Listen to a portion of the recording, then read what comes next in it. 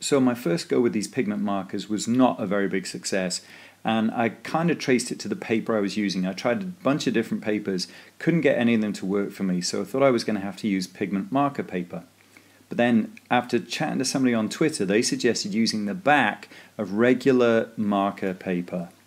So it sounds simple and perhaps too good to be true, but here I'm using the front of a sheet of bleed-proof marker paper, and as you can see, red and yellow, not too much blending going on at all. But then when I flip it over, and you can see by the stain on the right hand side that this is the same sheet of bleed-proof marker paper, it's a totally different story.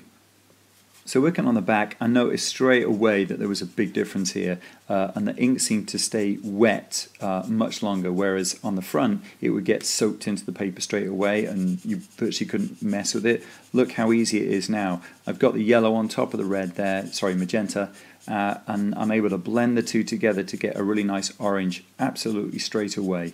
This was a bit of a breakthrough for a couple of reasons. The number one was that I'd seen all of this stuff demonstrated on other YouTube videos with people getting much better results than what I had been able to get with the other papers. So this looked more like how it was supposed to be. And the second reason was that I've got quite a bit of bleed-proof marker paper lying around, and if I can use that up with these instead of going out and buying a completely new sketch pad, which I think were about £15 sort of sterling, to try and get 50 sheets of pigment marker paper. If I can use up stuff I've already got lying around, then that makes way more sense to do that if it's going to work.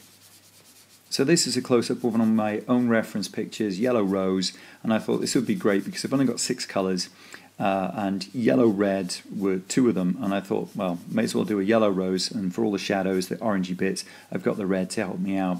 And if I can, also use the white blender pen and see how that works, because there's been a lot of fuss and people talking about that.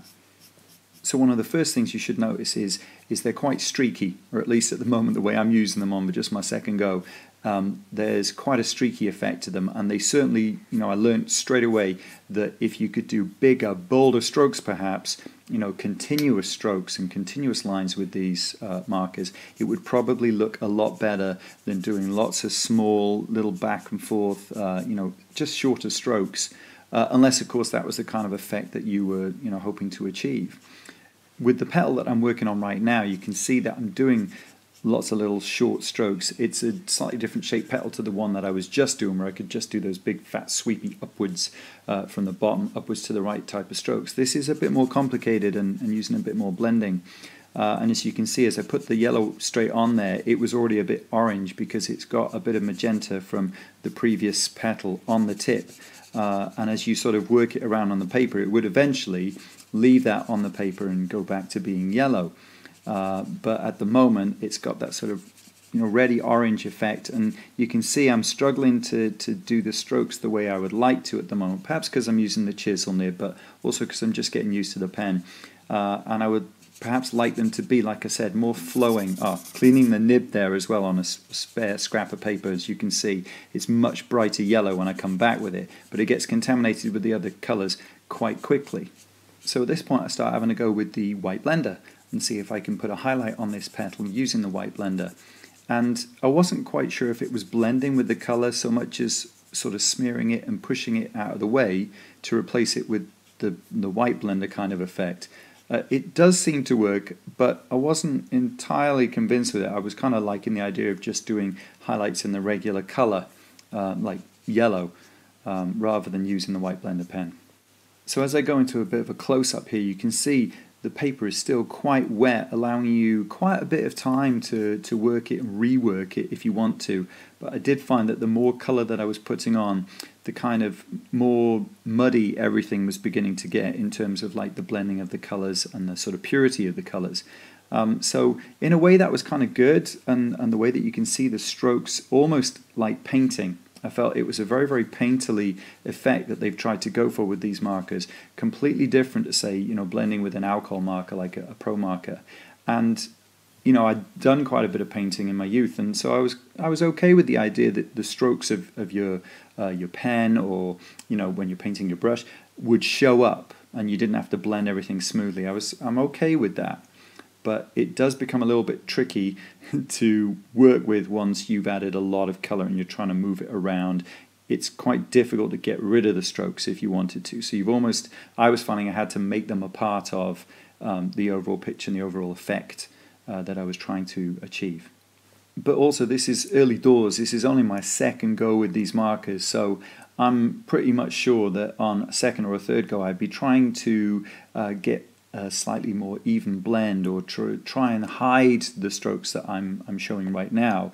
Try and hide those a little bit more and disguise them into the picture if I was to use these a lot more and really get into using them and the sort of nuances of how they worked. But definitely using them on the right kind of paper, which allowed these markers to shine, gave me a completely different, a far more positive view of them. Now, the other thing that I'd heard about proper pigment marker paper is that you can rework it hours after you've done the original drawing. And as you can see here, I wasn't totally happy with some of the highlights that I put on. I felt they were a bit too white and not as clear as I'd like them to be. So this is 24 hours later. I go back in, mostly using the yellow and the white blender pen, and I see if I can rework it and change what I've done or alter what I've done in some way. And it actually did work, even on paper that was as thin as this, which it must be about 70 or 80 GSM. It was workable. As soon as I put that marker on and rubbed it around a little bit, I was able to work with, you can see me wiping off some of the sort of pigment that's come off on it. I was able to move around some of the color and blend it again a little bit more successfully. So that made me look at it almost like you would, oil paints. The idea that you can slap them on and then weeks later come back, wipe them off, rework an entire section. I felt that if you were careful enough, and I'm working quite gently here to kind of rework the pigment, one day later, I'm working pretty gently to do that so that I wouldn't risk ripping or tearing the paper like I had on my very first try with these. But you could alter it. In terms of the way it feels when you're actually drawing on the paper and using the markers, I'd say that it reminded me of trying to paint or use marker pens or felt tip pens on glass.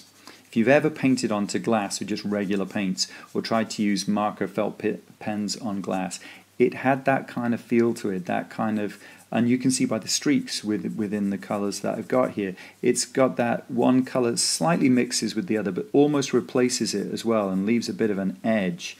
Again, not necessarily a bad thing. It can, give your work a completely different look, and the way that this looks, considering it's been done with markers, is totally different to the other work that I do with markers, which is much more smooth, classic, blended, alcohol marker technique.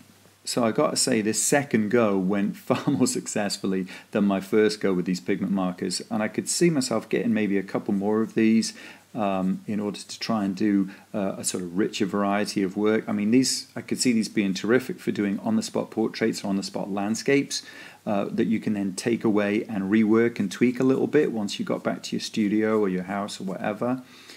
So I'm definitely going to have a bit more of a go with these. So here's the finished piece. I'm quite pleased with it, but I want to know what you guys think, so please leave a comment below. Don't forget to like, subscribe, and perhaps check out some of the other links that I've put below to other videos.